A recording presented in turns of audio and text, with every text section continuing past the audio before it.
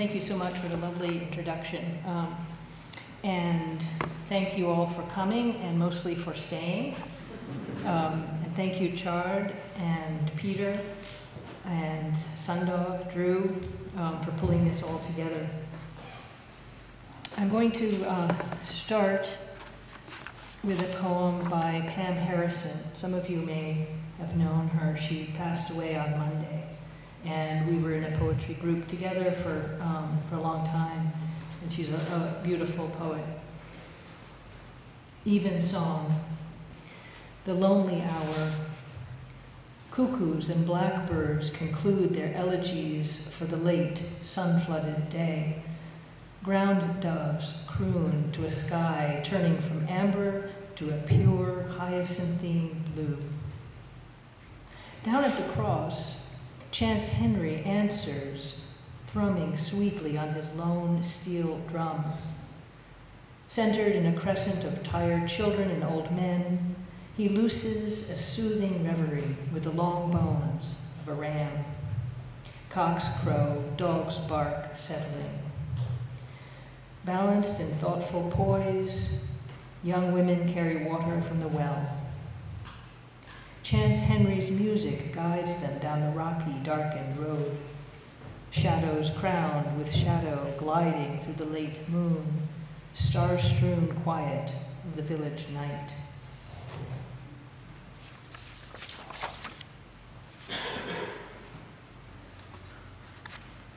Is the volume okay? So I'd like to read some poems from my collection, Why I Never Finished My Dissertation. And this book came out right at COVID time, so I haven't read from it very much. What stillness.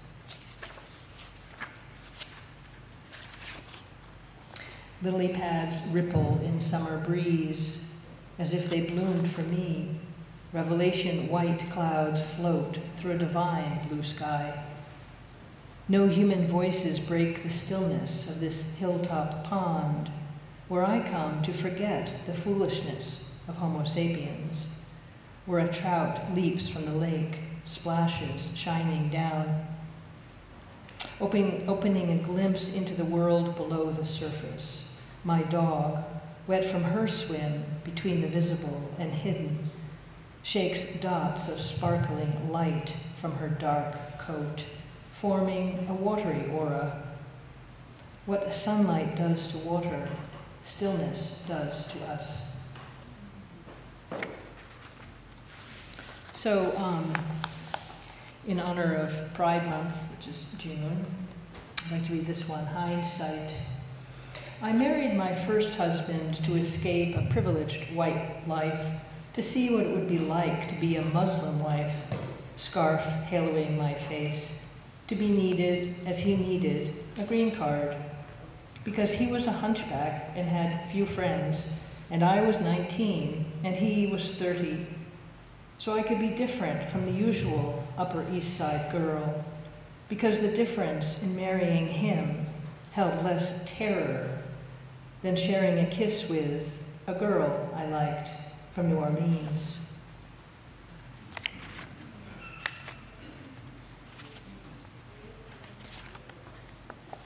So I'm now married to Clara.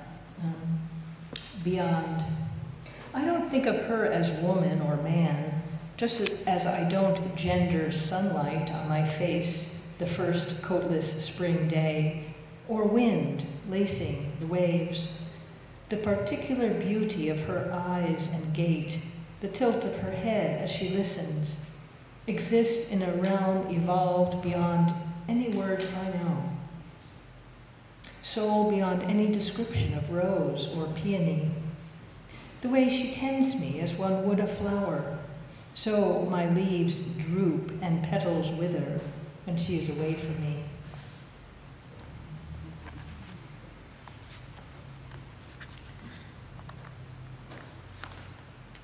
And another one, a similar theme, and this was right around the time of our marriage, which happened in Pomfret. That's where we were living, very close to here. under the autumn sun. Man and woman joined to make one flesh, the guy I thought my friend informs me. So how can you be married? I want to say something in response, but he turns ashen and walks away, his mournful words diminuendoing. I guess this is the modern world.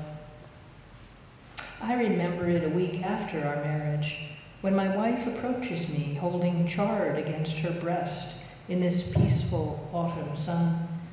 Though we know soon the ravages of a hurricane will scour us with hail and rain. She's been harvesting chard, tomatoes, onions, a host of potatoes she raised from soil I helped make from compost we grew all winter.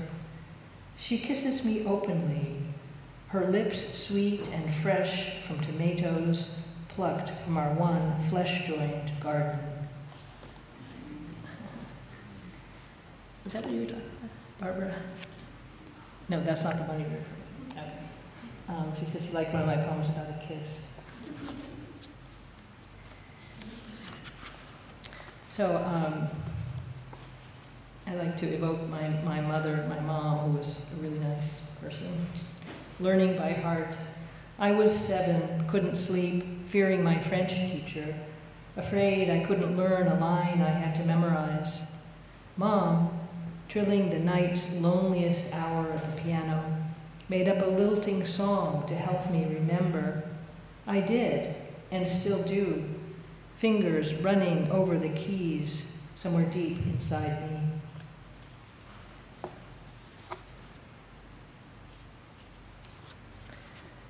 And this one is set in Provincetown.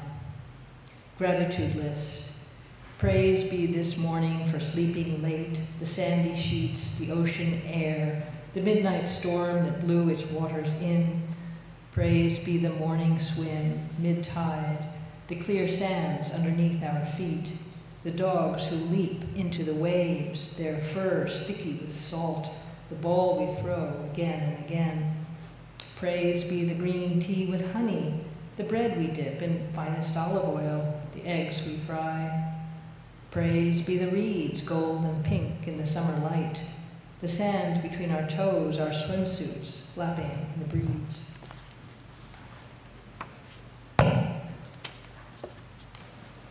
Everyone's so quiet. So I'm going to read from It's This. And in Pomfret we had bees. We had a lot of bees. And we also had occasionally butterflies that we would, monarchs that we would find and bring, watch molt. Octubre. If you saw me driving in this pelting rain, you'd never guess my errand to buy lilies for my butterfly. He'll savor the flower's aroma this cold November day, since wild blooms have faded away. Octubre lives in a screened-in cage because I couldn't let him out in last week's snow, could I? He seems content, his feet sticky against the screen, pleased to drink when I uncurl his proboscis with a toothpick, dip it in honey water while he sucks through his trunk-like tongue. I say he because he has 2 spots like eyes on his hind side that indicate boy. Good for our family of 2 lesbians, 2 bitches, a shepherd and a lab, and 30,000 girl bees who spent the whole autumn dragging the hairy drones out of the hive, killing them, dumping the corpses in a heap out front. I'm just saying it's good to have some masculine energy around here, even if it's just one monarch who hangs upside down all day and sometimes flutters his gorgeous wings. To see it, we need to separate to see the life we've made, to leave our house where someone waits patiently warm beneath the sheets, to don layers of armor, sweater, coat, mittens, scarf, to stride down the frozen road, putting distance between us, this cold winter morning, to look back and see on the hilltop our life lit from inside.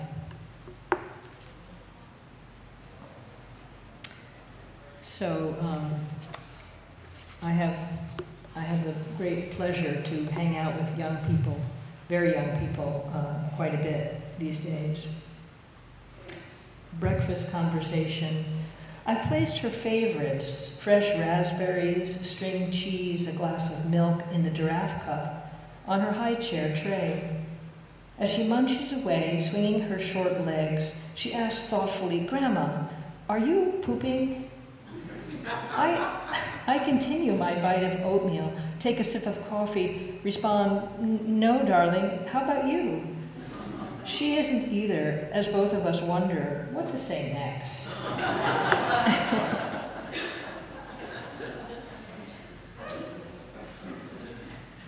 So, honoring Mary Oliver, this poem. And I wrote this all in one burst after she passed away. It matters that Mary Oliver woke early and walked along the bay as morning sun tore the sheets of darkness from the sky. It matters that she carried a notebook and cared to look into a kingfisher's soul, to dig in wet sand for clams in which she later tasted the salt sea erupting in her mouth like sex, that she let the soft body of her body love what it loved, which was Molly. It matters that she loved a woman. It matters that we each wake to stride our own snow dunes, finding in each day something of value, even the last ash leaf hanging on a winter limb, shivering a bit, then falling into stillness, over and over to lose ourselves into something larger, something better. It matters that I clutch my stack of her books, those fields of light, now that her body has gone into the cottage of darkness.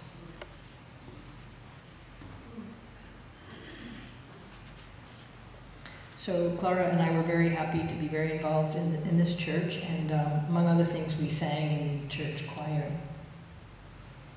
An ordinary Sunday. On Sunday, I sing in a church choir, not believing in God, but holding a space for something. Some might call it spirit, an opening, a candle illuminating a cave. On Sunday, I climb the hill behind our house as the long winter thaws and my dogs dig in wet loam. I wait for worries to relax their hold, for my mind to become one with the clouds' calm drifting, the trilling of a stream rushing somewhere unseen. We need, I think, to let ourselves soften around hurt before we melt like spring snow into fields. So I let Dad in, decades past his death, find a few good memories, like stones just soft enough for polishing. Him filling the green glass vaporizer nightly so I won't get sick in my childhood winter's hot, dry air. Dad donning an apron to cook for his skinny teen. I breathe in the care and nourishment he offered then, and I receive today on an ordinary Sunday.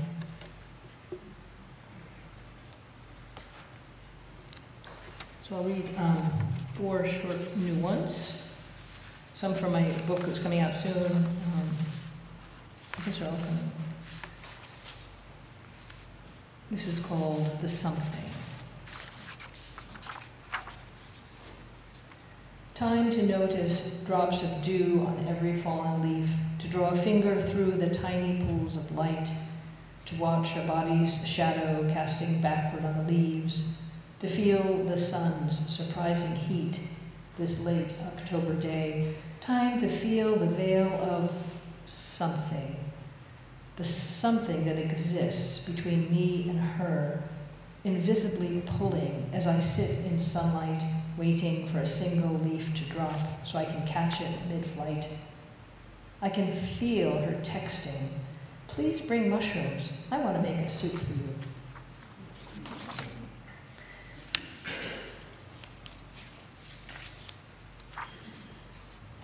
My state.